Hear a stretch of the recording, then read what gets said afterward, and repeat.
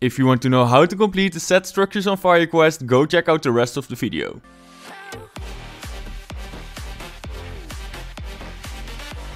1 week ago the week 4 challenges came out, and one of the quests was Set Structures on Fire. For some people it was very easy to complete, but for the other people the challenge was bugged. Whatever you tried, nothing worked. You could set trees on fire, buildings on fire, your own structures, enemy structures, but nothing added to the quest. But there's a way to get it done anyways. I shared the solution on my socials a few days ago, but I noticed a lot of people are still not aware of the fix. And I kinda expected they would fix it in the latest update. But since that didn't happen, let me quick show you this video. So in order to get this one completed, you need to get a different quest that has to do with setting structures on fire. You have the milestone quest where you need to set 500 structures on fire, or you can also have the daily quest to ignite structures with fire. You can see the picture of blaze before it. This can either be a 22k green challenge or the 2.2k grey quests. To be honest, I couldn't make this video earlier because I had to go through at least 50 of these grey quests in order to make it show up. So you have to be a little bit lucky you get it. Just keep completing those quick challenges until it shows up.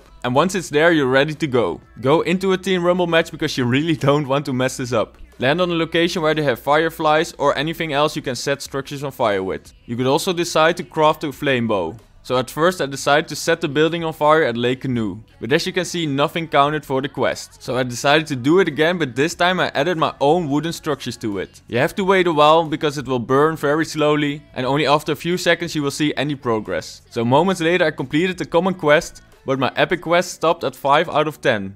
So I started panicking a little bit. I had to get myself some new wood by destroying some trees in the area. But in my opinion, I already destroyed more than 5 structures, so I wasn't sure if this is going to work. So I decided to throw the last firefly and start building over it so I can set more structures on fire. Now all I could do was wait for the moment it was done. So basically you need to get it done in the same match or else it won't count anymore. But then all of a sudden it stopped at 9 out of 10 and I didn't have any fireflies left anymore. This was the moment I really started panicking. So I decided to go back to the start location in case I missed some fireflies. And luckily there was still one left. So I got myself some new wood, built some structures and threw the last firefly on top of it.